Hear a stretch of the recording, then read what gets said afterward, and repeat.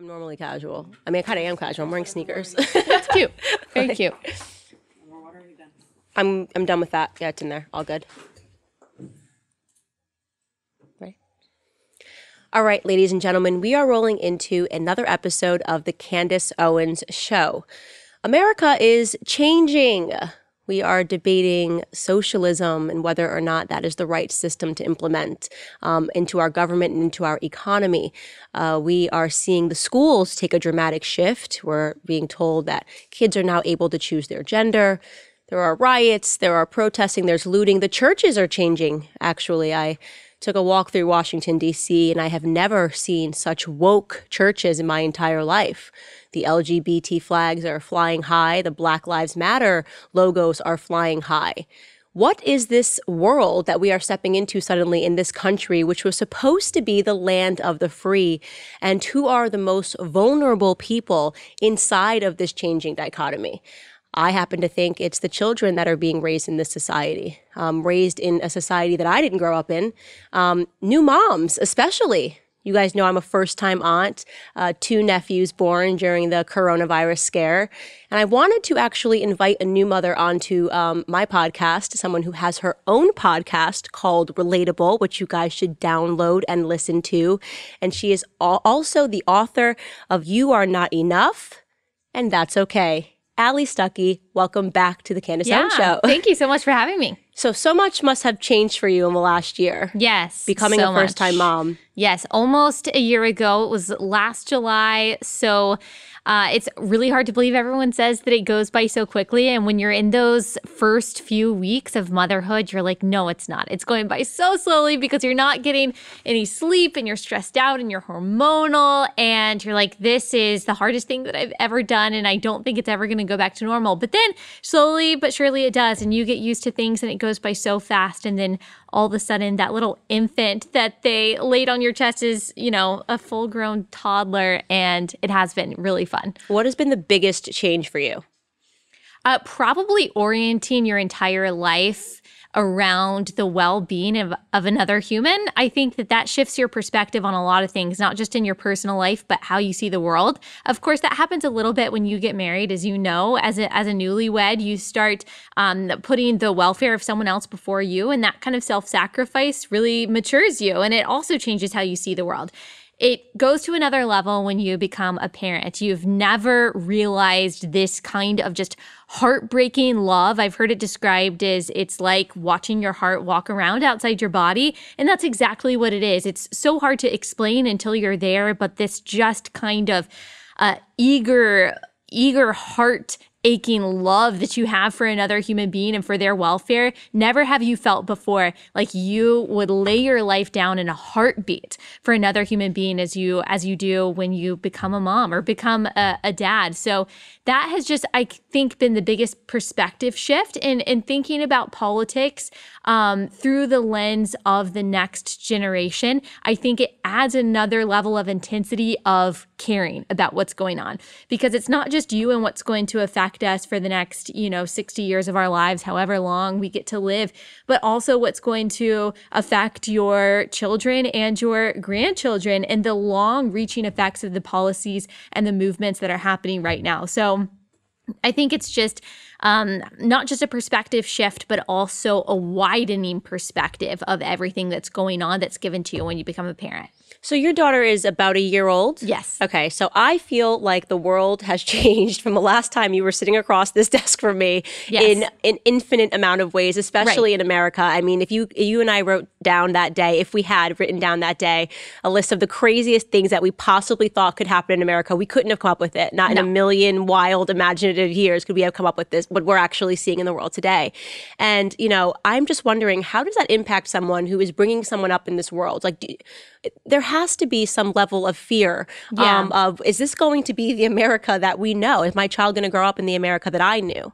Yeah, there certainly is fear. I would say that there was a lot of fear when she was born. And like you said, all the stuff that's happening right now wasn't even happening then. But I think a year ago, we probably thought, it can't get any worse than this. Can't get any crazier than this. People are so insane. The truth is subjective. And how are we supposed to create any kind of healthy and free society based off of the principles that, a lot of people on the left are laying down for us? But now, even since January and February, if we would have sat down in February and said, what do you think the world is going to look like in a few months? We would have said, debates with, the presidential election, things are probably going to be contentious. We would have thought it's just a replay of 2016. Little did we know all of the absolute insanity and how the world has turned upside down even more than it had previously. So you're right. There is a new level of fear, and there are more concerns than I even had a year ago or a few months ago. But at the same time, I think being a mom has also just the time over the past year has given me has reminded me the importance of remembering that people are not placed on earth at the time that they were placed on earth arbitrarily by God. So he intentionally and purposefully puts the generations when and where and how he does for a reason. And so, like I've said on my podcast before, like he didn't choose our birthdays arbitrarily or flippantly. Like he didn't say, okay, this sounds good. This group of people might be good right there, but maybe not. Maybe they won't be able to handle it. I have to remind myself that he does things purposefully and with intention. And if he predestined us to be born when we were born, where we were born, have the abilities that we have the platforms that we have the marriages, the kids, whatever that we have, then the same goes for our children. And so it wasn't arbitrary that he made her birthday when it was and that he decided that she was going to live through this time. The same will be true for your nephews and for your kids. It's on purpose. And if he equips every generation to deal with the problems that they are facing, just like he did for the greatest generation and like he's going to do now, then I have to trust that even if it's scary and even if we do see the end of American liberty in this great American experiment that we have all benefited from, that I have to trust that he is going to equip his people for whatever issues that we are going to face. I have to trust that. And I have to hope in that. And I also have to remember that ultimately for the Christian, this world is not our home, that I hope that America goes back and that we reroute and that we go the way of American liberty and prosperity. But even if we don't, Jesus does promise that he is going to rule in perfect peace one day. And that is what I ultimately have to look forward to. And that is the hope that I have to cling to, or else I will spiral into fear. And that's not good for anyone. Wow. I think there are so many moms who needed to hear that. And I'm just like, I felt instantly relieved when you said that. And I think that is probably the best, most optimistic perspective that I've ever heard in all of this.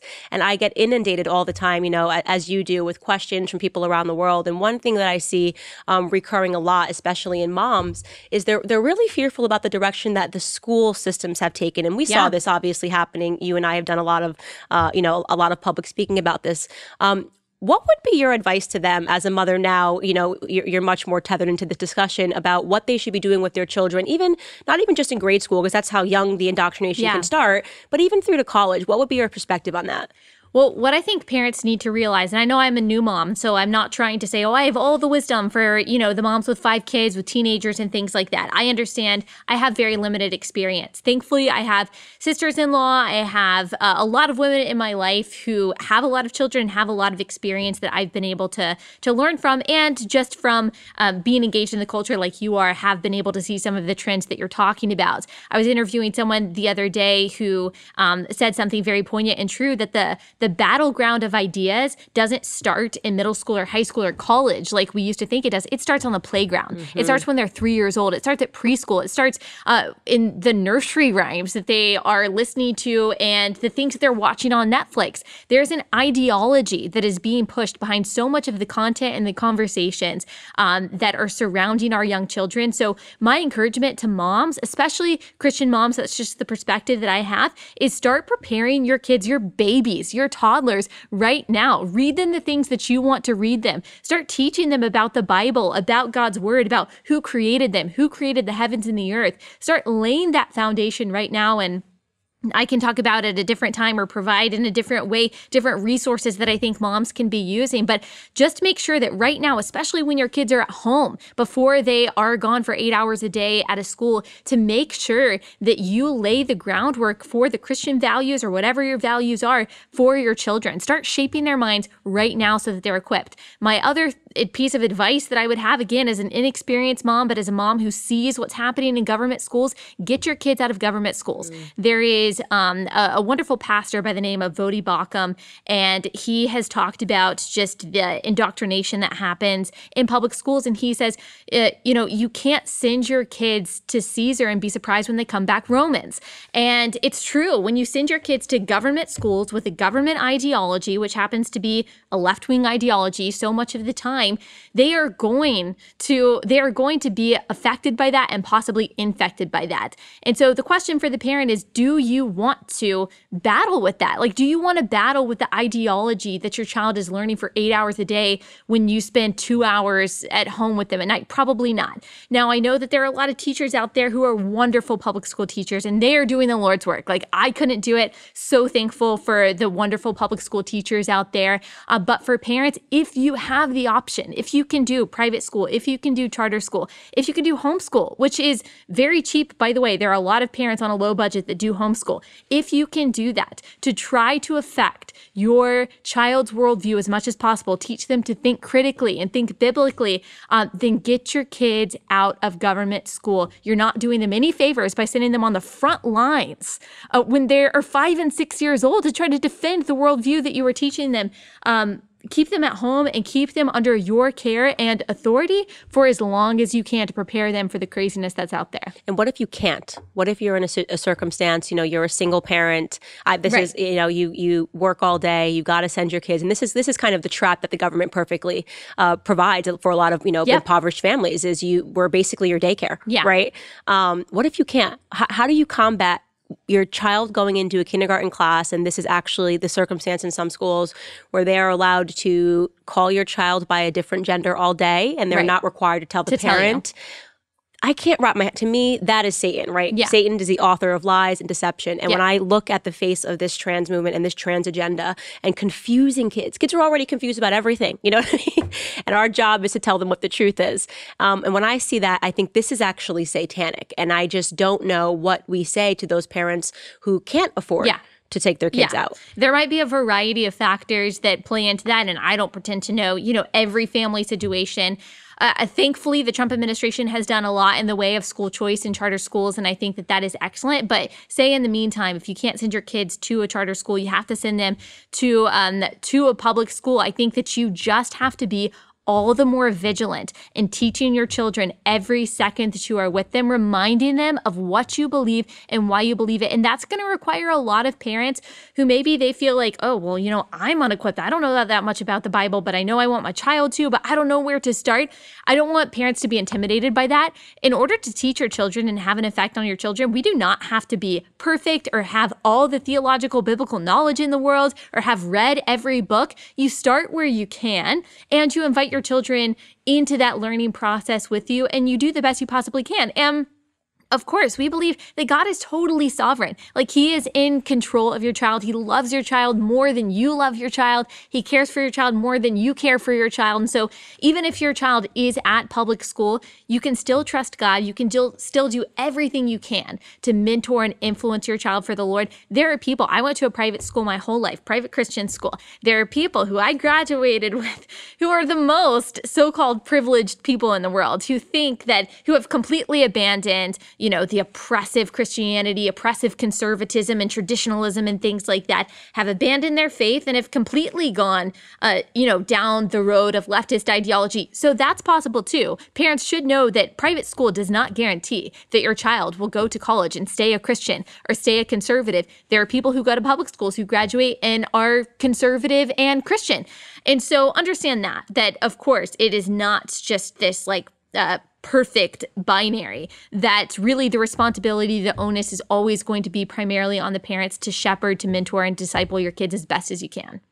All right. Well, you wrote a book, and I first and foremost love the title. Thanks. You Are Not Enough, and then in parentheses, and That's Okay. Let's just talk about the title. Yes. So it's You're Not Enough, and That's Okay, escaping the toxic culture of self love. So the reason why I picked that title, and I talk about it obviously in the book, but we hear all the time, especially young women, you're enough, you're enough, you're enough. Now, how that jives with everything we're also hearing about hating your whiteness, I don't really know. The same people are saying that. It just kind of shows you the illogic of any kind of like worldly worldviews. But we are told by these self-love, self-help gurus that you're enough, you're perfect the way you are, and who you are deep down is really perfect and flawless. And the only reason you feel insecure is because society has told you. Whose society? We don't know, but society, the patriarchy, capitalism, they've all told you that you're imperfect. But if you just throw off capitalistic ideas, if you throw off societal standards, if you throw out, standards of beauty and health and things like that, you will be able to love yourself, which means you will be able to accomplish your dreams, which means that you will finally be fully satisfied and confident.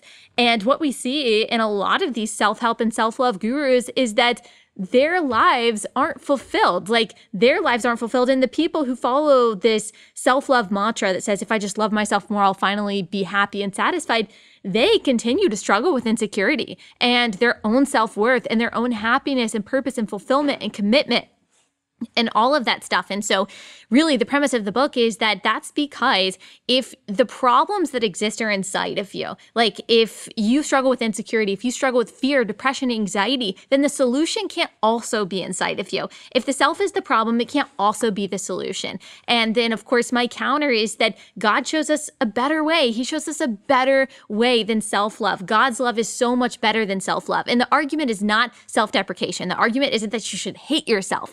It's viewing yourself the way God sees you, as made in the image of God and created for his glory and the purposes that he has for you, which happens to be glorifying him and serving and loving other people. So it's a kind of self-forgetfulness and a self-denial that God offers us that really brings us to the true freedom and satisfaction that these self-love gurus are trying to find and are failing. Right. And it's interesting because you do see that in hashtag self-love all over Instagram, and women that are putting up pictures of themselves overweight, obese, shaving their heads is all supposed to be a symbol of how much they love themselves because they no longer bend to the will of society.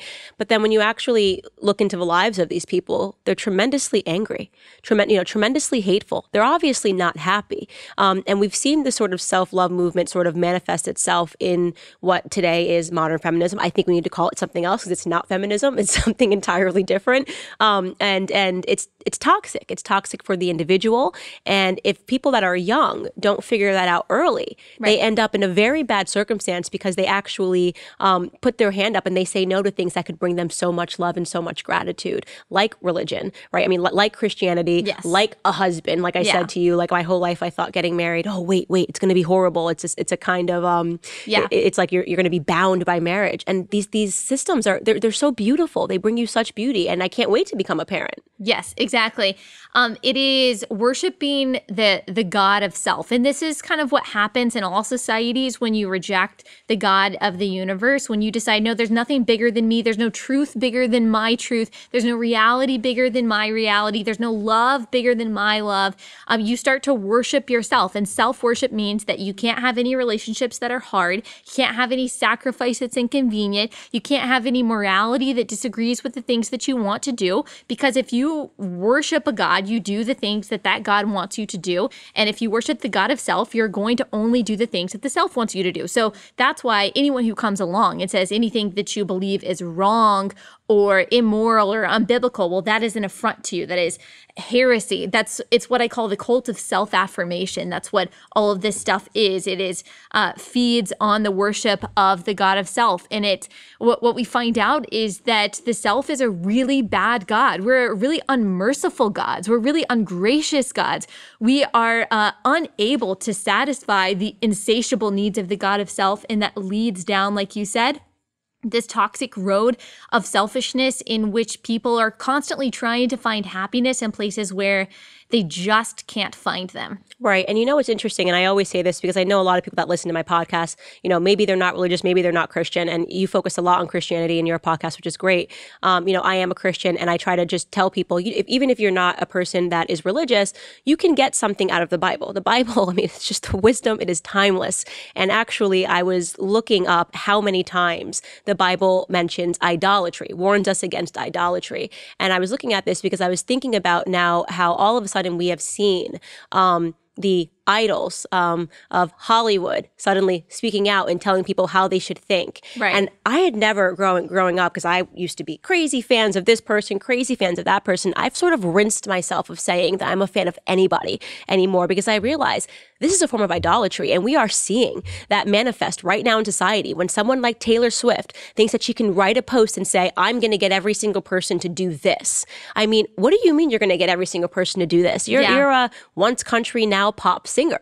And for the people that follow that, right, who follow that ideology, the young girls who go, yes, yes, yes, Taylor Swift said I have to do this, so I do it. That there is something that is really, really wrong about that. Yeah. We are seeing idolatry play out today via Hollywood. Right. And how unsatisfying is it to worship someone who doesn't know your name, who doesn't care about you, will not shed a tear if you live or die? And that's what happens with these people who worship someone like Taylor Swift or any celebrity who, I'm sure they care about the people in their lives and all of that good stuff.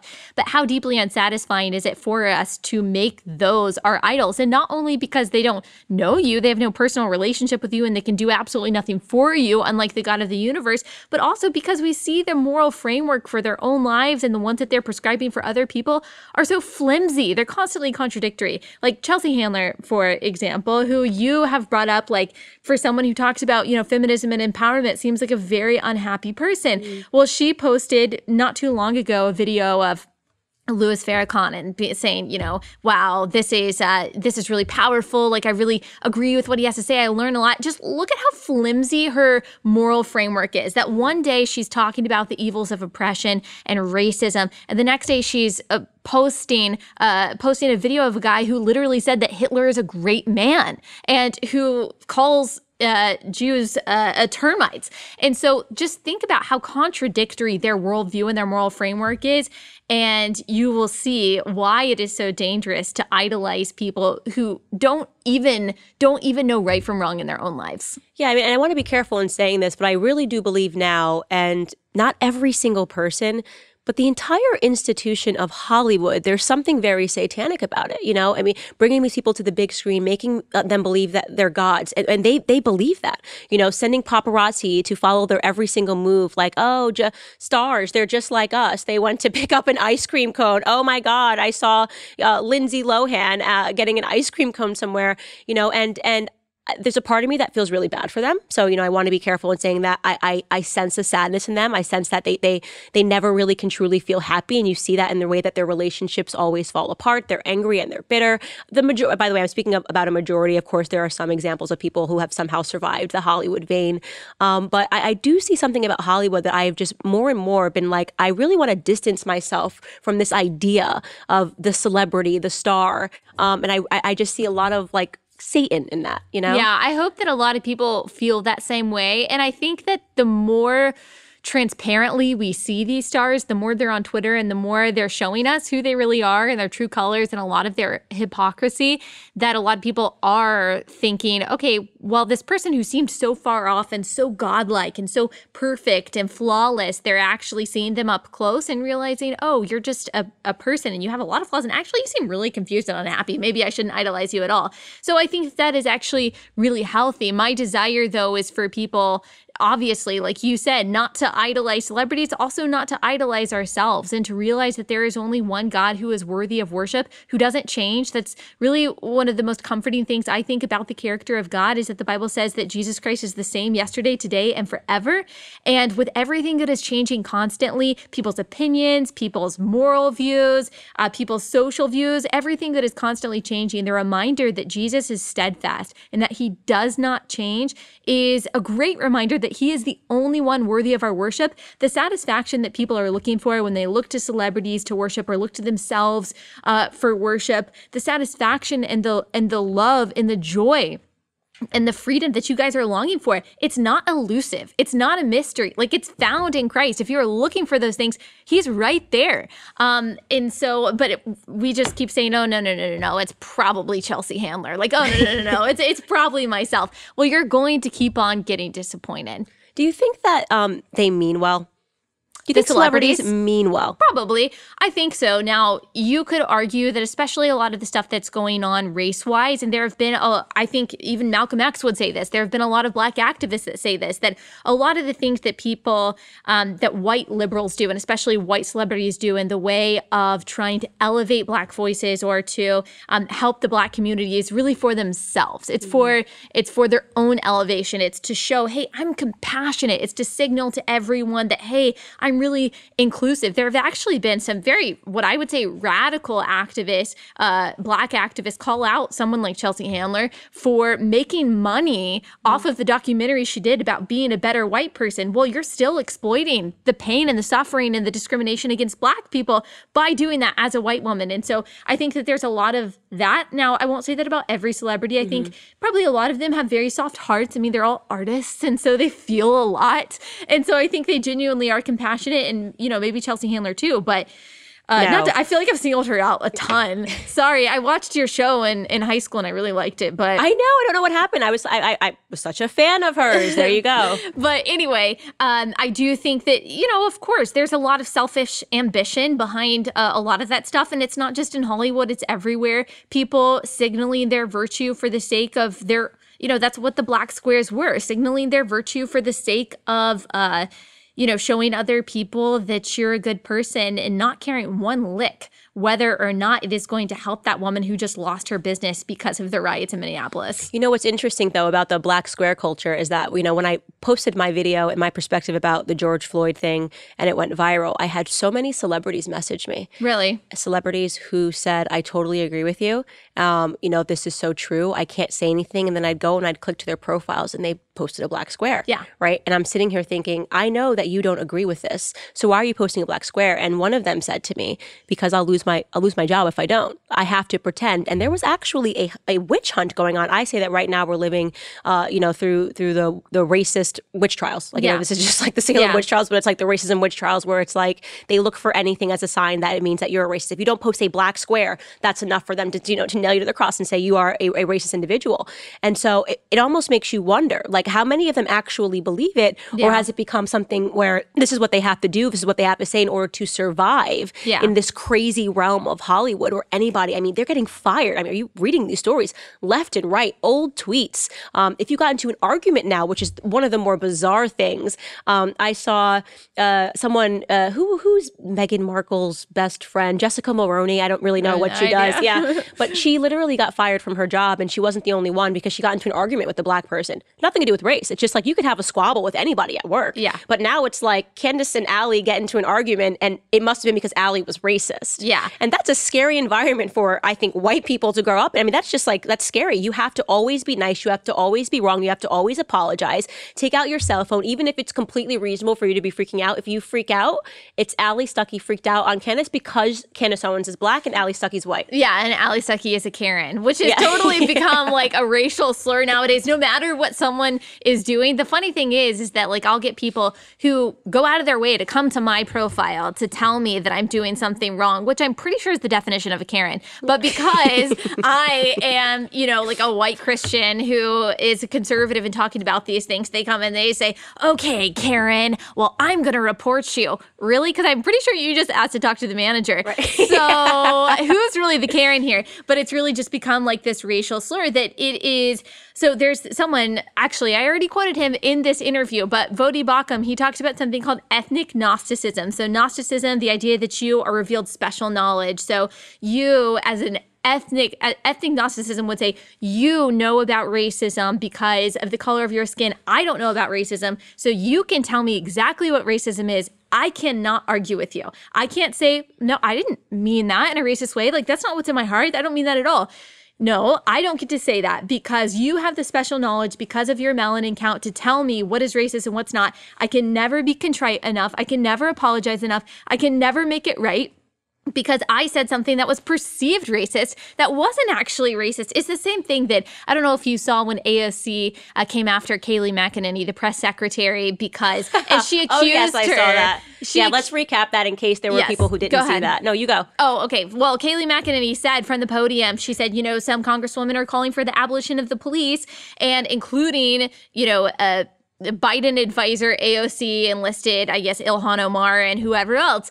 And AOC got very upset because I guess she just heard the Biden advisor part, giving her the benefit of the doubt. And she said, this is a long tradition of white women stripping women of color of their titles, just calling me a Biden advisor and not a congresswoman. Thankfully, Kayleigh McEnany tweeted back at her and showed her the transcript where she did say that AOC was a congresswoman.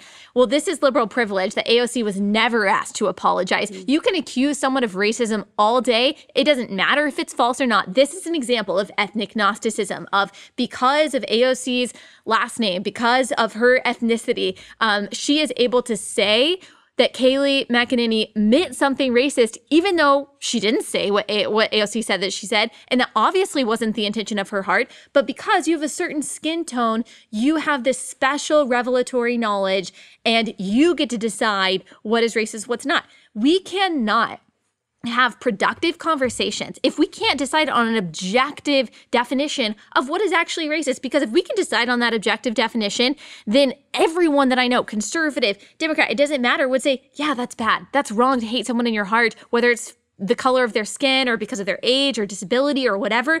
We can all agree on that. But if it's ever changing, if it's like apparently white supremacy to say, I think that the best person should get the job. If it's white supremacy to vote for Donald Trump, if it's white supremacy to believe in meritocracy and these things, then we're never going to be able to get along, because you will never be able to bring someone over to your side just for believing things that are objectively true that you deem racist completely subjectively. Well, I've actually sort of been looking at it now, and I've been trying to read all the stories and instances of alleged racism, and I think that I figured out what the newest updated definition of racism is, and it is anything that a black person does not like. So in my circle, broccoli is racist. I don't particularly like broccoli, so broccoli, I can get on board with that. Like, is if racist. you want to protest broccoli is racist, I'm totally with you. Any I'm bad an ally experience, in that. suddenly we believe that black people are not allowed to go through any bad experiences, normal bad experiences.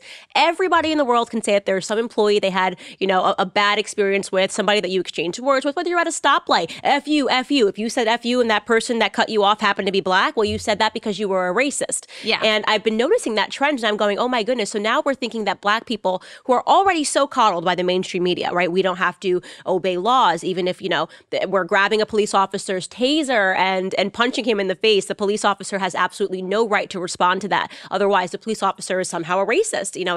If he fires a shotgun, he's a racist instantly without, nobody's even asked, you can say that a police officer did something wrong, but how do you know the intentions were racist versus just he did something wrong? Right. So everything now suddenly gets assigned as racist. And, Thomas Sowell has a sentence that he says a lot, which is that being black is not an intertemporal abstraction, meaning, the idea that being black, what it meant to one person in the 1960s, and that every black person was having the same experience in the 1960s, and now every person that's black in America today is having the same experience. That is in itself racist, right? So to say this is what all black people are going through, it's wrong. You know what I mean? Like you cannot tell me. Some people might say, oh, I've had terrible circumstances with the police officers. I haven't. So does my experience not count? And maybe it's because I'm a law-abiding citizen. I don't try to fight police officers. I have not had that experience. So the fact that the mainstream media decides on a narrative that all black Americans are going through, and we're supposed to get behind it, and if you're black, you have to then therefore hate the police. That is actually an example in itself of racism, and they would never place that kind of stress on white people. They would never say, this is what all white people, they do, white privilege, right? But both of those things are just, they're examples of racism. How can you paint such a broad stroke? Absolutely. And I've noticed this in the church too, how a lot of churches and pastors have responded in trying to be on the side of the woke in all of this. They will, promote, white congregants, like we really need to read some of these books. We need to read Ta-Nehisi Coates. Like we need to read White Fragility. We need to read these things, which is written by a white woman, but we need to elevate these black voices. And my question, I've reached out to some of them. Okay, that's fine. Like I am all for people reading, expanding their minds. I will read and watch things that I don't agree with. But why are you only promoting one kind of Black voice? Like, why are you only promoting one side of this? Like, do you want to read Thomas Sowell? Do you want to read Jason Riley? Do you want to read John McWhorter? Do you want to read Walter Williams? What about those? My friend was actually telling me about a conversation that she was having with one of her friends who goes to her church, who is a social justice advocate, and her friend was trying to challenge her, and my friend, because she listens to my podcast and probably your podcast too, was like, but there are Black people with other perspectives than those people. And she said that her friend was shocked, that she had no idea what she was talking about. And my friend said, this is the problem. This is the problem, is that you think that Black people are a monolith. You think that they all have the same reactions to everything. And it's just not true. And like you said, that's actually racist. There is no one more racist than the white liberal. No one more racist than the white liberal. Totally well-meaning white liberal. Yeah, and honestly, sometimes I wonder if they are well-meaning, because to me, if you are well-meaning and you really think, okay, this is what I've been taught, which is totally plausible. This is what I've been taught. I assumed all Black Americans are going through this. Well, then when you actually did encounter someone who disagreed with you, you'd be interested. Yeah. You'd go, okay, Candace, I actually want to hear what you have to say, because I've never heard that perspective. But they don't. They get very angry. And what that says to me, if your response to seeing a Black conservative or me saying, no, thank you, which I will actually do on my personal Facebook page. If somebody writes this long, sprawling, you guys know what time of year it is, where all the white liberals are now suddenly turned into political science majors, and they wipe these sweeping condemnations of their own skin, and it's just like, it's such virtue signaling, right? Us white people need to do better. I mean, I could never imagine saying that about myself. I could never apologize for being born Black. So it's weird to see white people do this in general, but I will sometimes answer and I'll say, no, thank you. I disagree with this. Yeah. I definitely don't need you guys to all be doing this. I need you to treat me like a regular person and not someone that needs to have their hand held, because I do find it to be like rescuing a puppy. I find it to be very insulting. Yeah. And the anger that they come back with, it's either a block, an unfriend, you don't know what you're talking about, or in the most extreme circumstances, you'll see people say, if you're a white person, you're sharing Candace Owens' videos, just know that you're further sharing. I have seen that from people White from supremacy. my high school Just saying that. I'm like, oh my gosh. White supremacy. And I'm going, you know what that says? You're not a well-meaning white liberal. Right. You're doing it because you get off on telling your other white friends that I'm a better kind of a white person. Yeah, they know more about being Black in America than the woman who has been Black in America. People. It's about going after people like you. It's saying, I'm better than you, Allie, because I have this perspective. I'm more worldly. I'm more secular. I understand what's going on. Right. And it's a white-on-white crime. Right. You know what I mean? And if I say, okay, I have learned a lot from Black scholars. Actually, I would say that a lot of my theological and political views have been informed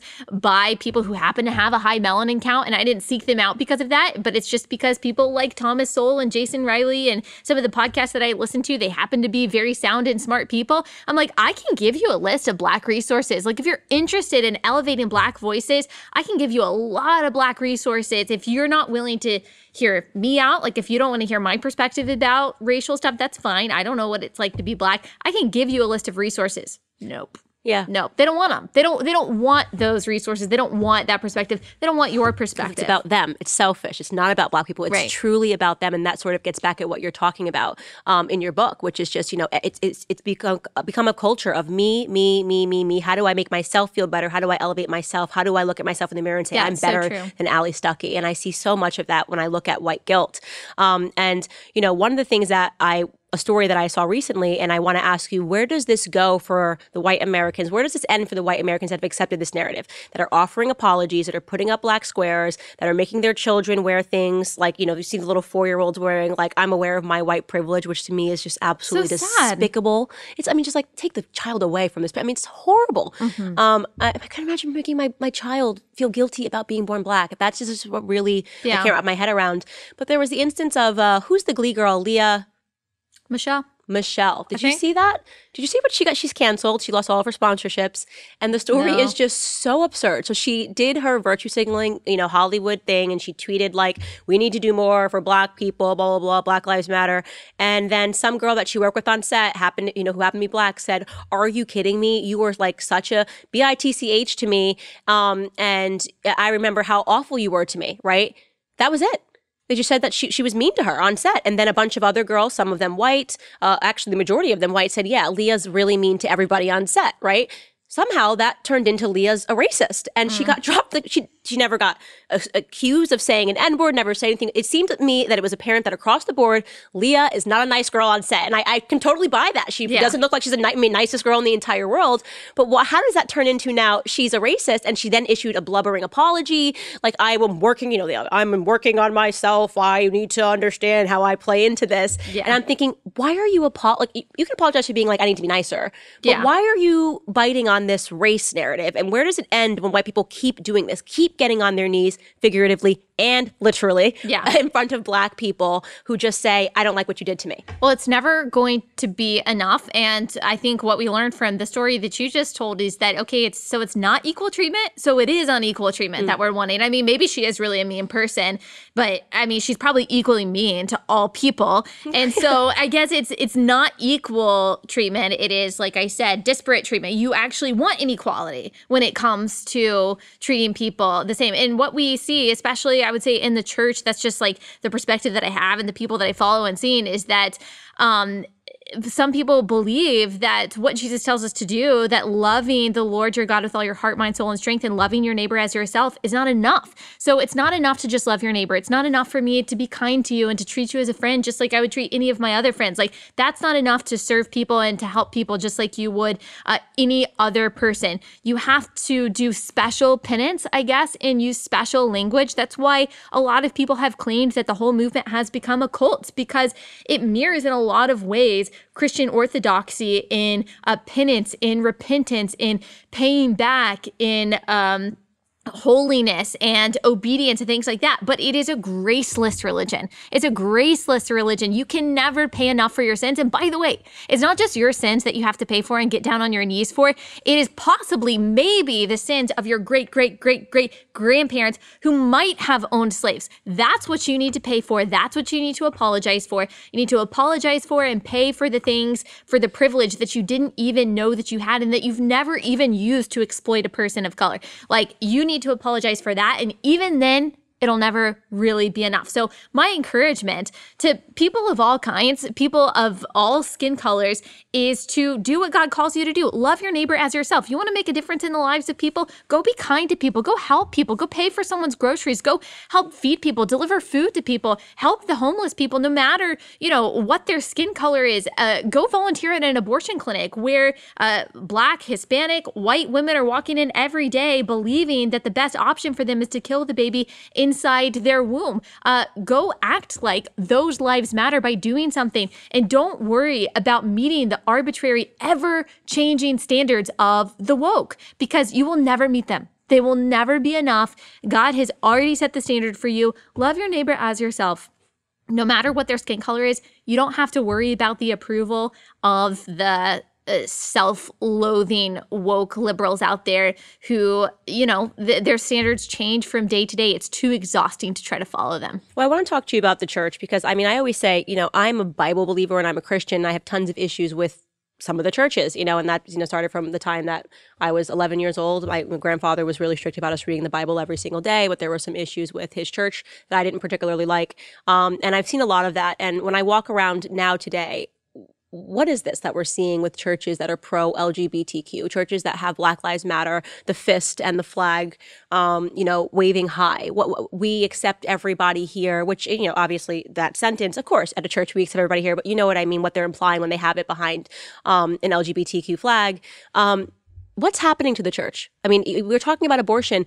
There are pastors that are okay with abortion. You know what I'm saying? So what is happening to the church that we're seeing this, seeing it take a leftist turn? And what does that really mean for Christians? Well, it's progressive Christianity and the so-called church, and I say that in heavy quotations, the so-called church sounding more like the world rather than the world sounding like the church, how it should be. We're called to be a city on a hill, light in the darkness, but really they're just adding to the darkness with more darkness cloaked in something that sounds like Christianity. But they don't believe what I think is the most controversial verse in the Bible, which is Genesis 1:1. God created the heavens and the earth. If God created the heavens and the earth, then he says what is and what isn't, what's true and what's false, what male and what female is, what's right and what's wrong. And if you believe God has authority over those things, then you also believe that he has the authority to define something like sexuality, like marriage, like gender. And that doesn't mean that you don't love those people and that you're not friends with those people and that you don't, serve those people. Of course you do. But you should be able to stand strong on the word of God because that is the basis on which we have our faith. And if you abandon that, then why even go to church on Sunday? That's what I always say. Go to brunch. Like, there are better ways to spend your Sunday if you are going to learn the same thing sitting in a pew as you will if you read Cosmo or if you watch MSNBC.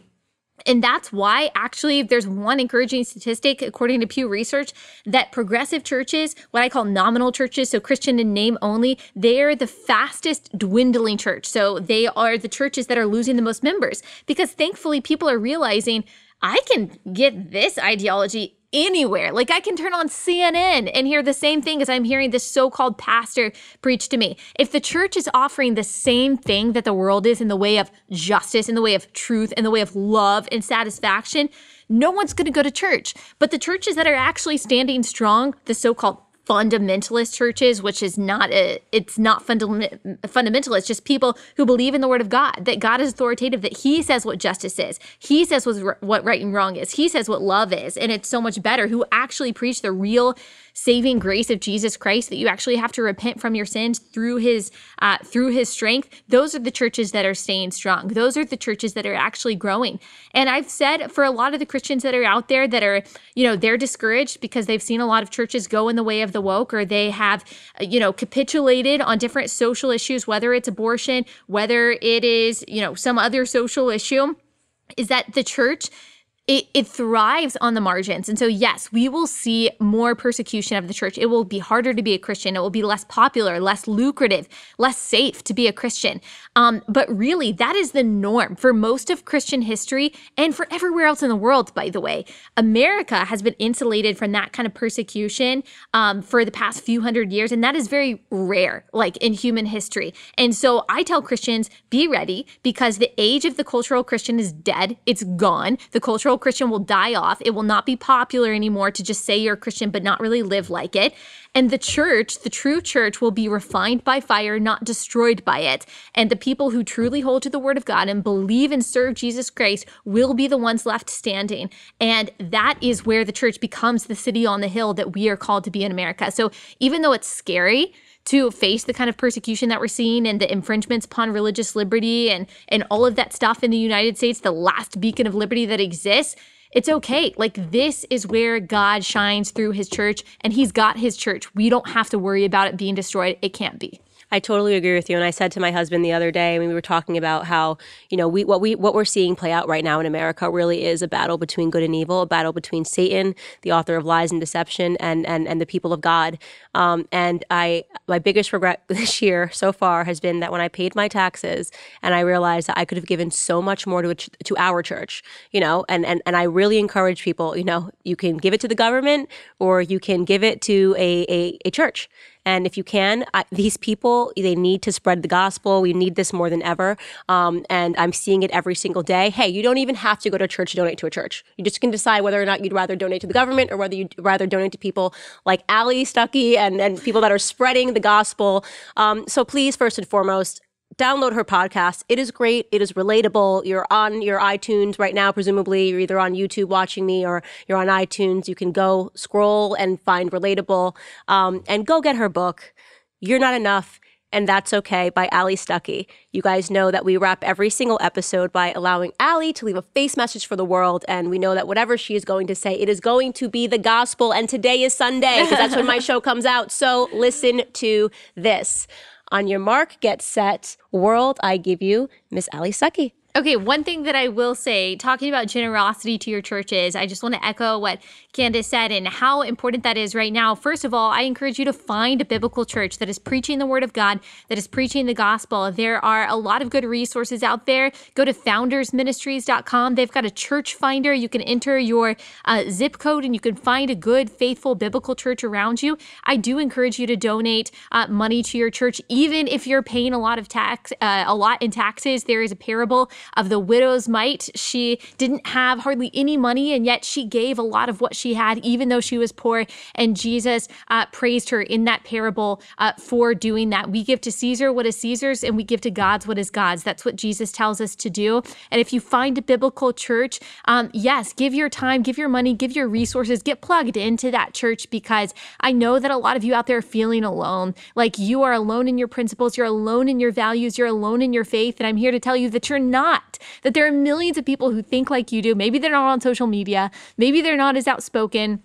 Maybe they're scared, but I encourage you to find community. You don't have to agree on everything in your church communities, but find people who love God, who love their neighbor, who love God's word and want to obey him and want to work together for the advancement of God's kingdom and the good of the gospel. Don't forget to pray. That the Bible says that the prayer of the righteous person has great power, and how good is God that he has given us access to him through Jesus Christ. And so I'm just feeling right now that a lot of you out there are scared and you're feeling lonely and discouraged, and just know that you are not alone, that you have a God who sympathizes with your weaknesses, that knows your burdens and knows your concerns and cares for you. And there are millions in the Christian church who are struggling and going through the same things that you are. So stay strong, continue to pray, continue to serve, continue to give, continue to be obedient, love the Lord your God with all your heart, mind, soul, and strength, love your neighbor as yourself, and don't worry about the rest. And that's all I have. Wow. And buy my book. Literally 2 minutes. She's just so perfect. Allie, you are incredible. Thank you so much for coming on. Thank you guys for watching the latest episode of the Candace Owens Show. I hope you guys enjoyed the conversation as much as I did. As many of you guys already know, PragerU is a 501c3 nonprofit organization, which means we need your help to keep all of our content free to the public. Please consider making a tax-deductible donation today. I would really appreciate your support.